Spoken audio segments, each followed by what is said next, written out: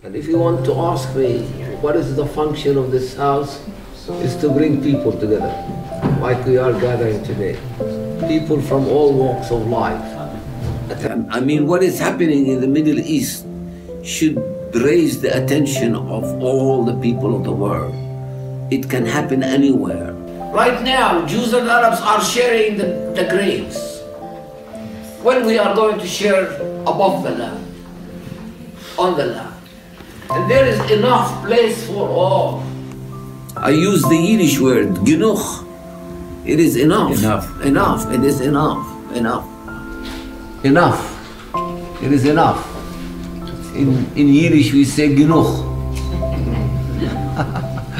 Long time we have been struggling, in my opinion, in vain. Peace is only said it is the lack of war. Yeah. Peace is deeper. Yes. Peace is life. Peace is taste, everything. Everything. I want to shake the universe. I want to shake humanity. Wake up. All is expensive. Peace is priceless. Even the simplest people know that it is better to live together rather than die together.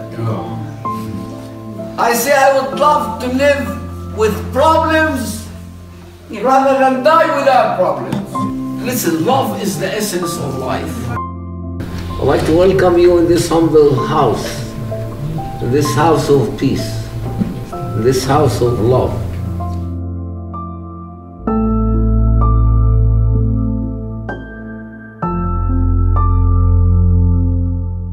Listen, my life story, I wish that I will sit down, settle down to write it down.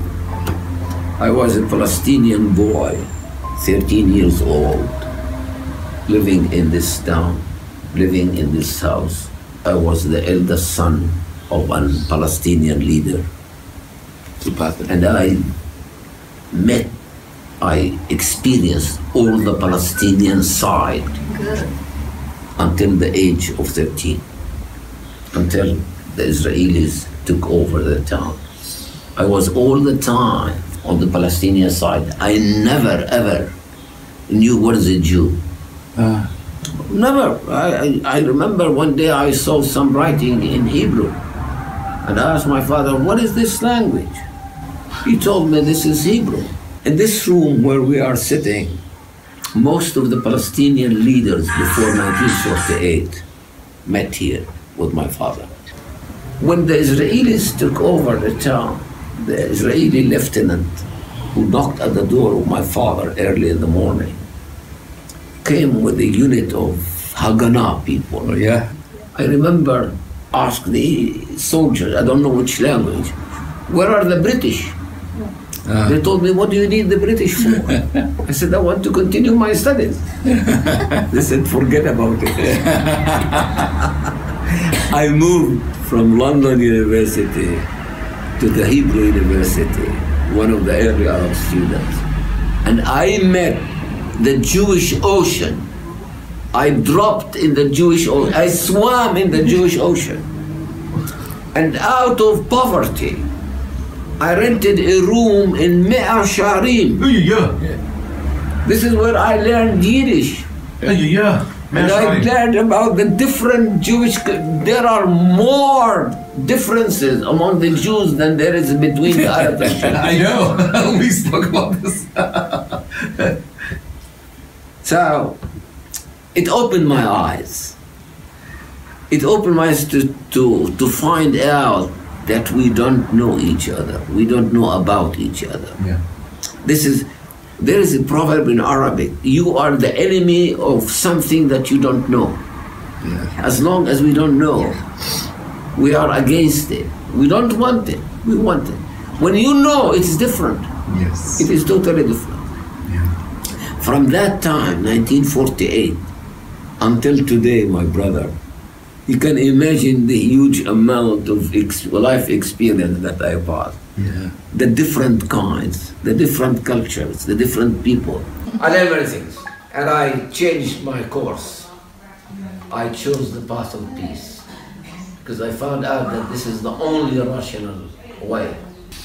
I dedicated my life to make as much as I can, to work as much as I can for peace. One of the ways that I am involved in making peace is Sulha. It's the old Arab traditional peacemaking process. And I want to tell you, this is a unique process that has been in existence for 2,000 years at least, and still going. It puts an end to the conflict. And I heard from my father, who was before me in this process, that during 100 years, during his lifetime, there was never a violation of Sulha. It is not easy to make peace, I want to tell you. Before restoring dignity, you cannot work peace. A humbled man and a humiliated man cannot make peace. I once asked my father, how could this old man shake hands with the killer of his son? During Sulha, you have to shake hands to say that it's over. How could this old man overcome his emotions and shake hands with the killer of his son? And my father's answer was, this old man is wise. He lost one son. He doesn't want to lose the other son. I attended many Sulhas with my father, but I never concluded any Sulha until he passed away. So after, in 1981, I started the first Sulha. And from that time on, I took part in so many Sulhas. In the Arab Sulha, we believe that the end of every problem is peace. As-sulh Sayyid al-Ahkam. Reconciliation is the master of all judgments. If you imagine that the first story in the Bible, the creation, it still began, the beginning of creation, was a murder case. Cain killed his brother, Abel. Brother, not enemy. There were two brothers only on this earth. Each one has half a planet. What did they quarrel for? I asked many scholars, many rabbis, many clergy, why did they quarrel? What is the reason of their quarrel? What did they do? He said they quarreled over the love of God, over the grace of God. Each wanted the grace of God for himself. So I say, they found a reason. I think we can coexist, but not without problems. I'm aware that coexistence has problems. It is not just, simple as we think of. But I prefer to live with problems rather than to die without problems. Yeah. Problems is not a big problem. Problems are found in order to be solved. And our wisdom is how to solve these problems when they come. There is enough place for all in this small land, tiny piece of land. There is enough place for all, for Arabs and Jews to live together. But they don't want to live together. This is the problem, is how to make them accept living together.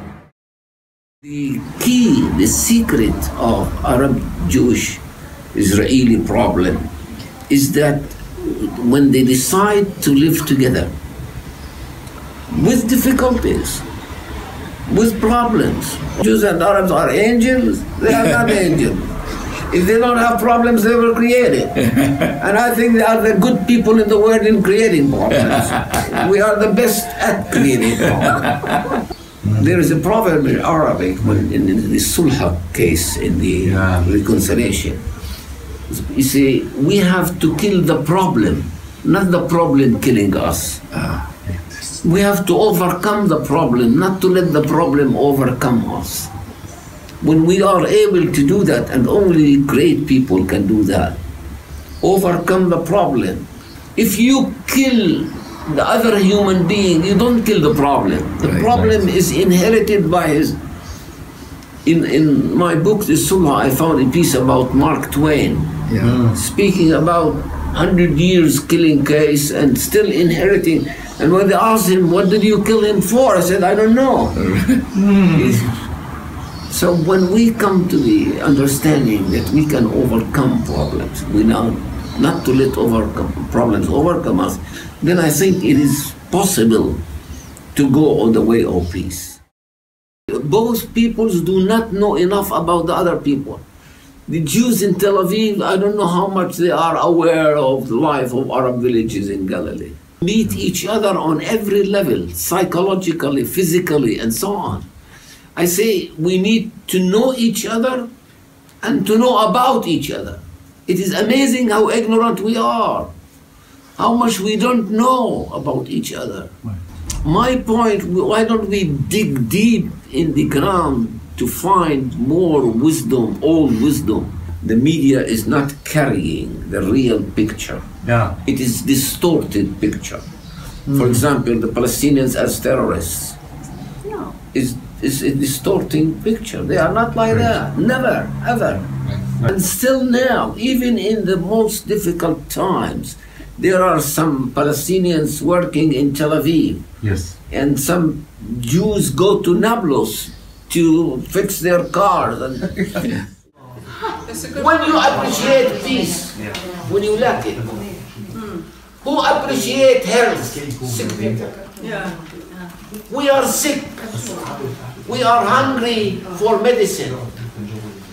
And what is the Abrahamic Reunion is making, is giving us some medicine. It is not enough. We need more.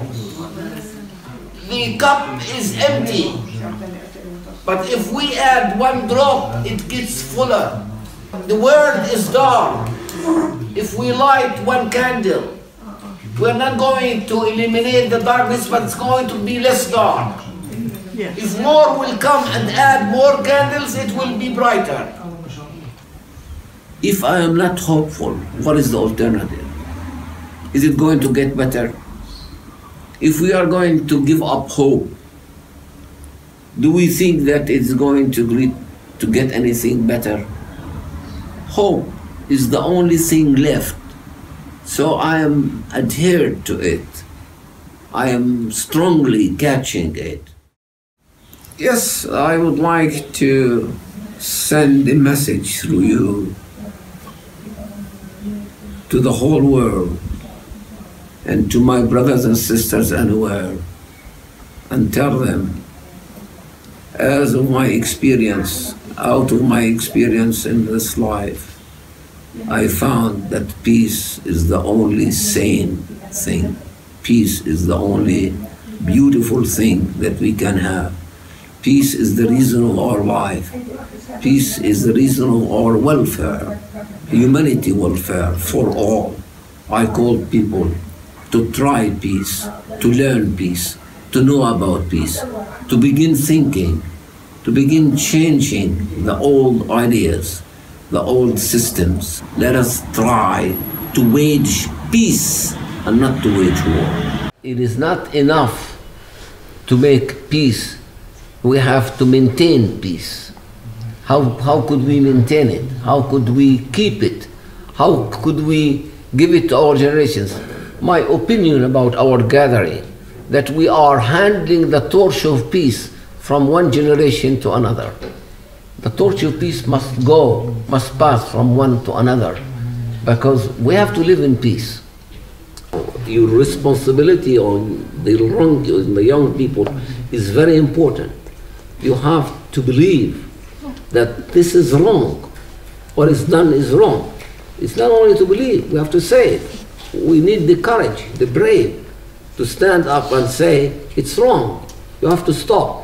So you have a great responsibility as a younger generation to carry this message, this mission again and again.